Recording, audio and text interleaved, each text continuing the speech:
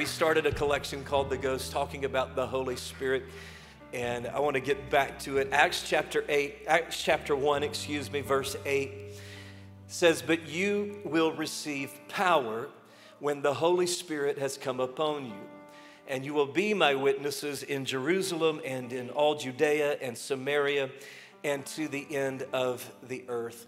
And I know this title is a little bit opportunistic, but forgive me if you will. I'm going to preach from the title, "You Need Power." Hopefully that's only a spiritual thing, and by now you have your electricity back on. We fought for electricity. We got it Wednesday night, and we praise God for that in this building. And I have a passion to see people filled with the power of the Holy Spirit. So it's a passion of my life. And next Sunday, we're going to be praying for anyone that wants to experience the power and the presence of God and the baptism of the Holy Spirit. Next Sunday, I'm doing a short message, and we're just going to pray for people to receive and be baptized in the power of the Holy Spirit. It's going to be an incredible Sunday.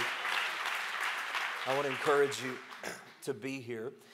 And a lot of people have an awareness of the Holy Spirit in general, but have a very little understanding on the baptism of the Holy Spirit or the power of the Holy Spirit.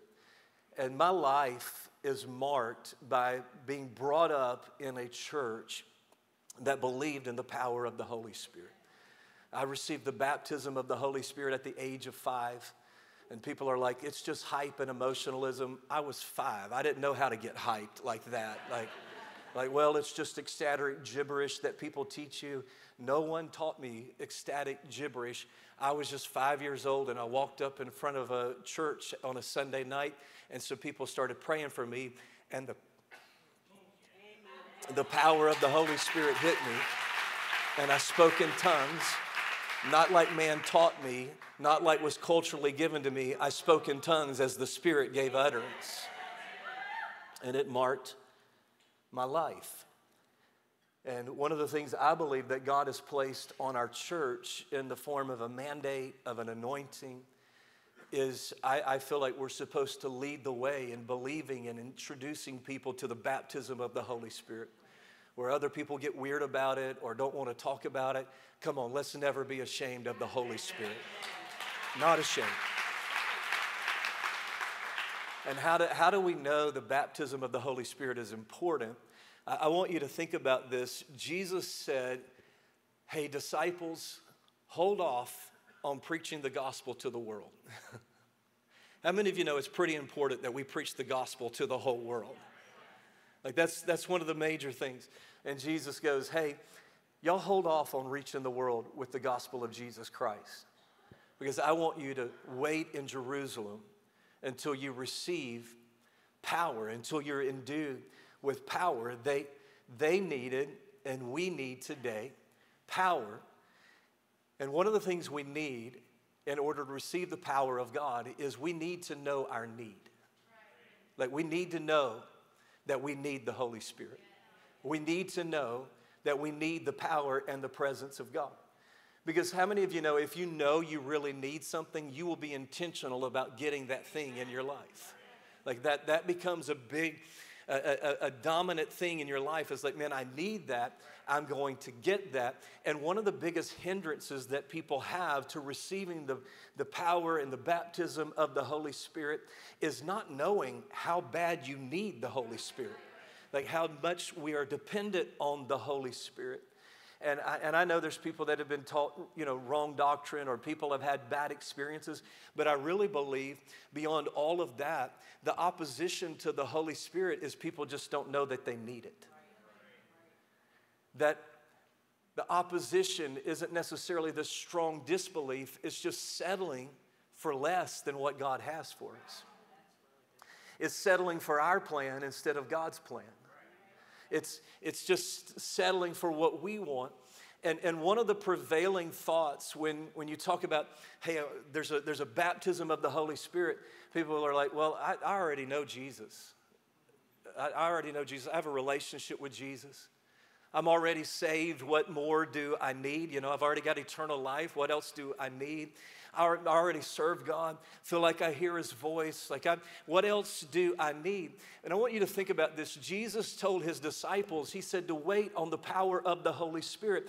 And I would submit to you that there was no stronger relationship than those disciples who spent 3.5 years traveling around, spending night and day, talking, living, eating, doing everything together with Jesus. Come on, they had a great relationship with Jesus Christ. I would submit to you that there is no greater discipleship course than traveling around and hearing firsthand account from Jesus about the kingdom of God and about the gospel, and day and night. And then for 40 days after the resurrection, resurrected Jesus conducts a discipleship course for 40 days, teaching them post-resurrection. If you want to talk about somebody that knows God and has a relationship with God, these men had a relationship with God. And you want to talk about being a believer in the gospel, they watched Jesus die, be buried, and they witnessed the resurrected Jesus. You want to talk about being gospel-believing people. These are gospel-believing people. And Jesus said, no, but you still need to wait.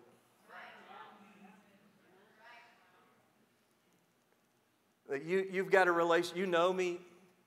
I've taught you the kingdom of God.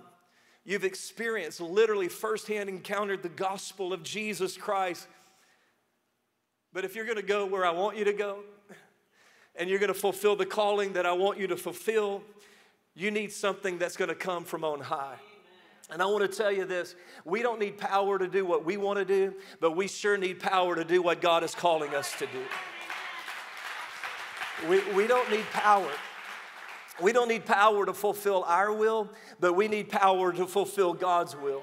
And I think many times we don't seek the power of God because we're happy with what we can produce, and we fail to recognize what God really wants to produce in our life. That we can do what we want to do, and we can settle for our work, and we can settle for what we want to do and what we can work out for ourselves, but we need the power of the Holy Spirit. Listen to me, we don't need the power of the Holy Spirit to live an ordinary life, but we sure need the power of the Holy Spirit to live a supernatural life. We need the power of the Holy Spirit. And it amazes me because we read this book right here, and we live an ordinary life while we read a supernatural book, and we have this disconnect between what we live and what we read. And I want to tell you, it's the power of the Holy Spirit that makes this book come to life in your life. It's what moves us from the ordinary to the extraordinary. There are stories of healing in this book. There are miracles in this book. There are deliverances in this book. There are signs, wonders, and miracles. There is speaking in tongues. All of this in this book. The question isn't whether or not it's in this book. The question is all of that in our lives. It's not, is that in the Bible? The question is it in the church? We need the power of the Holy Spirit. And this is just personal observation, but I've been around for a while. And I've noticed something, like regardless of what a person's spiritual background is. And when you talk about miracles and speaking in tongues and casting out demons and believing in signs and wonders, like that's typically referred to as Pentecostal. They'll be like, hey, you're a Pentecostal. That's great. That's fine. Here's my experience is everybody becomes Pentecostal when they go on the mission field. They get outside of the United States of America and they realize, oh, this isn't normal. We're in a supernatural environment. And they're surrounded by witchcraft and voodoo and all of this stuff. And all of a sudden, they have no problems believing and casting out demons and needing miracles. And like, maybe we need to speak in tongues right now. Something needs to happen right now. Like, this is something else. Can I just encourage you? You don't have to wait to get a chance to go to Africa to experience the power of God. You can have that right here, right now. You need the power of the Holy Spirit. We need the power of the Holy Spirit to move us from an ordinary church, come on, to a supernatural church.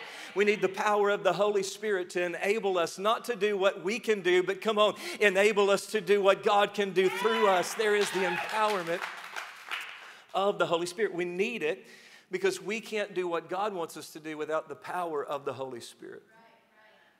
And a lot of what people are struggling with is we settle because we're so used to normal, we don't know that God wants to do exceeding. They had such a need that Jesus told them to wait in Jerusalem until they were endued with power. And they were supposed to wait until they experienced the power of the Holy Ghost. And in our modern era, we have elevated knowledge, rightfully so. I'm not trying to, this isn't a negative statement. This is just a known reality. We live in a biblically illiterate culture today. It's just a known thing that people don't know the Bible like they used to know. And so rightfully so, come on, we need the preaching of the truth of the Word of God. We need instructions in righteousness. We need biblical teaching, which is, that all of that is great. But here's the problem, is we've elevated knowledge and we've downplayed experience. We've made Christianity something knowledge-based, which is wonderful. There's things we need to know. We need to be students. We need to be diligently studying the Word of God. But we can't emphasize knowledge and then downplay experience like it's inconsequential. Because what Jesus did is, like, I've spent 3.5 years teaching you, instructing you, parable after parable, story after story, demonstrating the power of God. You've been downloaded knowledge and information and wisdom from God. God himself has come in human form to teach you. And Jesus, this is what Jesus did. He's like, I've given you information, but I don't want you to just have information. I also want you to have experience. And Jesus did something. He elevated experience to the same level of knowledge. And we have a Christianity that goes, just teach me, but I don't want anything to do with that supernatural stuff. And we need a church to go, no, we're going to teach you the Bible, but you can also experience the God of the Bible.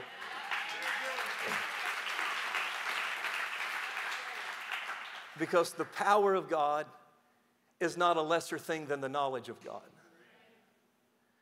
Because we need a transformative experience with the power of God. A transformative experience. And I wonder today how many people have a knowledge of God but have never experienced the power of God. And Jesus told them to go wait because there was going to be a clear, undeniable experience that they were supposed to wait on. He said, you're going to know. You're going to know when you've experienced power. Come on, you probably didn't have to wonder when the electricity came back on at your house. When I was a kid, in our garage, we had like a little storage room. And for whatever reason, the cover had been broken off of it. And I was just a dumb kid, and I didn't even look. I just went to turn on the light. And I stuck my hand behind the light switch. I didn't have to wonder if I touched power.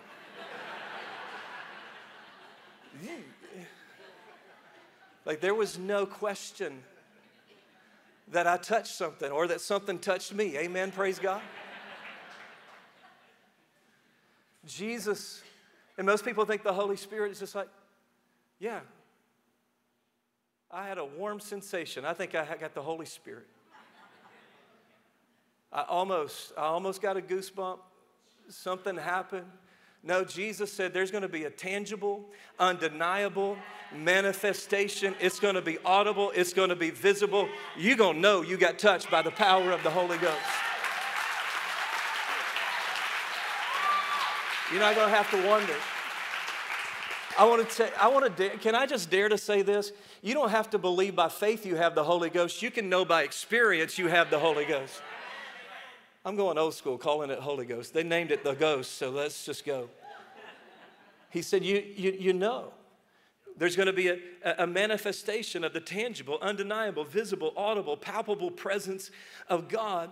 You're not going to have to wonder if you received it. You're going to know that the power of God came in your life. Acts chapter 2, what happened? The sound of a rushing mighty wind, tongues of fire set up on each of them, and they all spoke in tongues as the Holy Spirit gave the utterance. In Acts chapter 8, the Samaritans had believed the word of God. They had been baptized. They had a knowledge of God. They had faith in God. But as of yet, the Holy Spirit, the Bible says, hadn't fallen on them. So they called in the big dogs, Peter and John, and they came in and they laid hands on them. And there was such a manifestation of the power of God that a sorcerer named Simon said, how do I buy that power to do what you just did? He didn't have to wonder if they got it. He saw the power of God fall on the Samaritans. Acts chapter 10, Cornelius is a Gentile, and Peter is called by God in a vision to go preach the gospel to the Gentiles, which was fall for them a new revelation. And as he's preaching, they see the power of God fall, and Cornelius and his whole household begin to talk in tongues, and they go, hey, what happened in Jerusalem in Acts chapter 2, it just happened in Cornelius's house. In Acts 19, Paul finds disciples of John the Baptist in Ephesus, and he says, have you received the Holy Spirit since you believed? And they said, we haven't heard of a Holy Spirit. Paul prays for them, and they begin to speak in tongues, and they begin to prophesy, and nobody had to wonder whether or not they were touched by the power of God. They were touched by the power of God. And there is a transformative experience in your life that takes you from who you used to be to who God wants you to be, that begins to transform you. That's why the Peter that denied Christ in the crucifixion is the Peter that stands up on the day of Pentecost and says, let me preach to you who just crucified Jesus, the gospel of the Lord Jesus Christ. There is a transformative encounter. And people go, it's just the book of Acts. No, Paul said to the church in Galatians, how did you receive the Holy Spirit and experience miracles except by faith? In other words, Galatians was built on the power of the Holy Ghost. 1 Corinthians 2, 4, and 5, and my speech and my message were not in plausible words of wisdom, but in the demonstration and the power of the Spirit and the power, so that your faith, watch this, might not rest in the wisdom of men, but I've got an experience with the power of God.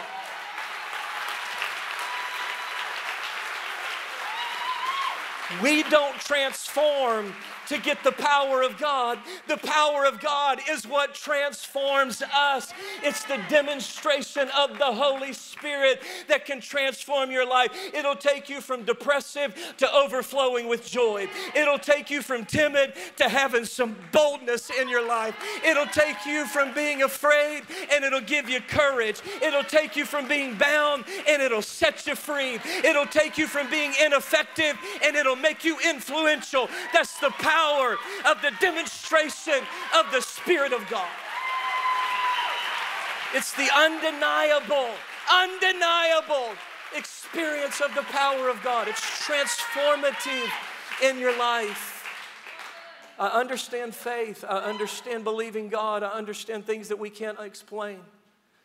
But there's also an experience. You're like, I don't believe that. That's all right. You didn't have the experience I had when I was 5 years old. If you've never had steak, don't tell me steak isn't good. I've had the steak and it's good. If you don't have the Holy Ghost, don't tell me it's not good. I've had the Holy Ghost, it's good.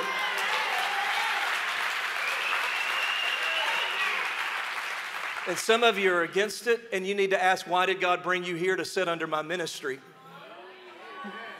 Why did He bring you here to sit under a tongue talker who believes in the power of God? Maybe He has a plan for you.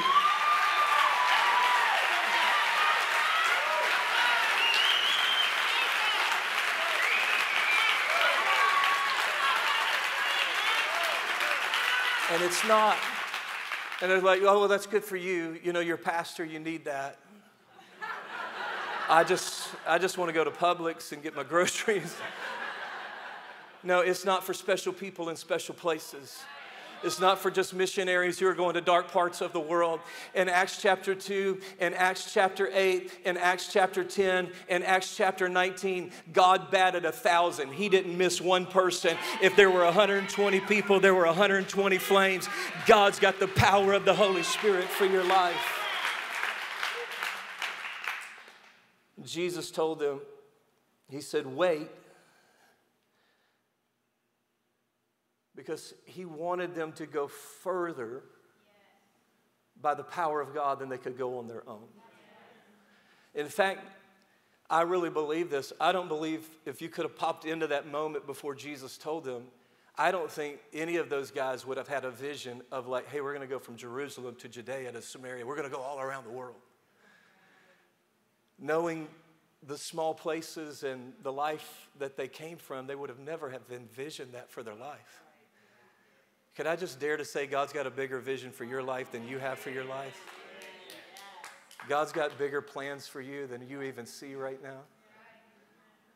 And he's like, no, you don't understand.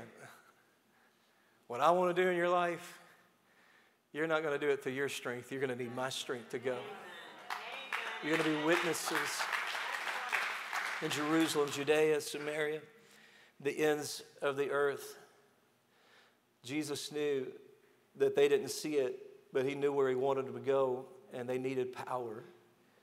And here's the third one, is we need to be enabled by the power of God.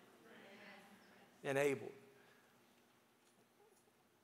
The Holy Spirit plays a role in our salvation because it's the Holy Spirit that regenerates us to salvation.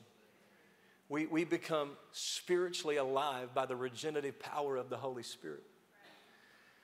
There's the regeneration of the Holy Spirit, which is something different than the baptism of the Holy Spirit. And people get legalistic and be like, hey, I believe that can happen at the same time. And if you're a theologian, I'm what we call, it's called second blessing. That's not a matter of theology. That's just a matter of practicality. The reason why I'm second blessing is because people didn't get it the first time, so let's go get it the second time. You know what I'm saying? And I believe there's a lot of people wondering why they can't be more effective in their life. Why they can't maybe break through to some places and do some things maybe that they're believing God for, or maybe it's things you can't even imagine what God wants to do. But there's certain levels of effectiveness that we can't get to, and that's because the power of the Holy Spirit begins to work. The Holy Spirit, in so many ways, is really the activity of God. Whenever you read about the Holy Spirit is always moving. Even the first mention of the Holy Spirit in the book of Genesis chapter 1, the Spirit of God was moving, hovering, brooding on the face of the waters. And I believe there's a lot of people wondering why they can't go somewhere. It's because you need the activity of God to take you there. Why can't we break through certain levels of effectiveness? It's because the power of the Holy Spirit takes us further than our natural abilities can take us. The power of the Holy Spirit takes us further than our own natural gifting can take us. The power of the Holy Spirit takes us further than our natural effort can take us. And it's amazing. It's amazing the ability that God has given us as human beings. It's amazing the natural giftings that we have. It's amazing what we can accomplish when we put our minds to it. We can do a lot. God gave us the ability. But can I submit to you that if you want God's power, if you want to go where God wants you to go, you're going to need the power of the Holy Spirit to help you get there. And that's the thing that we work hard and we see some things happen and we go, man, that's what God wanted to happen. Let's not assume that in all we do, that's all God wants to do. Let's not assume in all that we've done that that's all that God can do. Let's believe that He wants to do even greater things. In fact, I'm thankful for the privilege to gather and worship in the name of Jesus Christ. Like what a privilege. And after last Sunday, I'm really thankful to gather in this room and worship the name of Jesus Christ. Our first ministry is just simply to gather in this room and minister to the Lord Jesus Christ. I'm thankful for the privilege and the opportunity to preach the Bible. It really is the honor of my life to get to do what I get to do. Wouldn't do anything else in the world unless you offered me more money. I'm just joking. I'm playing. I wouldn't. This is what I love to do. What a privilege it is to just get to open the Bible and preach. I'm thankful for a church that serves its community like our church has served over the past couple of weeks. It's so beautiful. It's so incredible. But can I submit to you that Jesus didn't say we would have good church? He said we would do greater things. That there would be something greater that would happen. And I think there is something greater that many of us need. I think there's something greater that the church needs today. In our modern era, we've just settled for things that we can do. Come on, let's believe for what God can do in our church and in our life. And if you're wanting, and if you're like, man, there has to be something more, I want to tell you the more is the power of the Holy Spirit.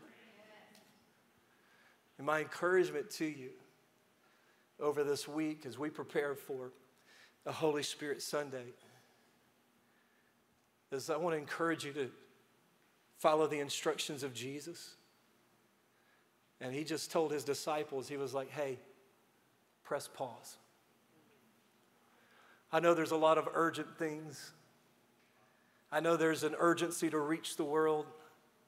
I know you feel the drive to go out and do something.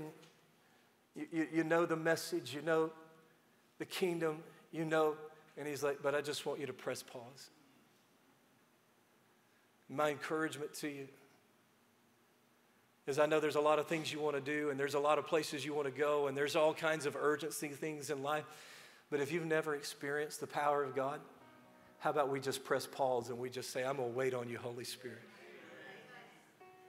I'm going to seek you, Holy Spirit. We're going to intentionally begin to prioritize and seek the empowerment of the presence of God, the experience of the presence of God. There is a tangible, palpable, come on, undeniable manifestation of the presence of God for your life. And I just want to lead you this week. Let's know our need. Let's not just settle. Man, I'll go there. Let's not just settle because we got a 401k now and we got a house now and we got a car now. No, there's some supernatural things that God wants to do in your life. There's some places God wants to take you. There's something greater than all of that.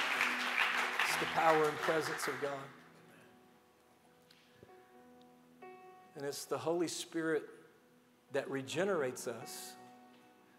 It's the blood of Jesus that cleanses us so that we can receive the fullness of the power of God in our life. And regeneration is just simply this. It's just called being born again. That the Holy Spirit of God awakens us as we call on the name of Jesus. The blood of Jesus cleanses us. The Holy Spirit awakens us so that we can be vessels, conduits, if you will, to the presence and the power of God. We're not who we used to be. Come on, we're a brand new creation in Christ Jesus. And today, I just want to pray for people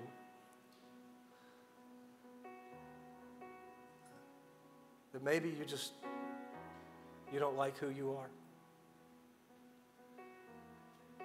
Maybe you're in a place where you know you've made a mess of where you're at. Here's the good news. There is a baptism of the Holy Spirit. God wants to fill your life. But there's also a regeneration of the Holy Spirit. And that's when God takes care of the old you so you can be the new you He's called you to be. So you can step into that place of receiving His presence and His power. And by faith, we make a brand new start with God. Come on, all over this room. If you just need a new beginning, you need a fresh start, come on, that's the work of the Holy Spirit. That's the work of the presence of God in this place to change you from the inside out, to rewire you on the inside, to make you a brand new person, a brand new man, a brand new woman in Christ Jesus. And I believe there's people all over this room right now who are just ready. You're ready. You're ready. You're ready for a new beginning. Come on, can we just believe by faith that the Holy Spirit is about to give you a new start right now? All over this room, if you need a new beginning in Christ, if you need to call on His name, you know you need to be a brand new man, a brand new woman in Jesus Christ. You need that moment of a new beginning. I want you to pray this prayer with me all over this room. Say, Lord Jesus, I receive you now. Come into my heart. Come into my life. Forgive me of my past. Wash away my sin. Make me a new person. I receive you now as my leader and my Lord, and I'll never be the same. in Jesus' name. And everybody said, amen. Come on, would you stand on your feet and give God some praise all over the room? Come on, let's lift up the name of Jesus.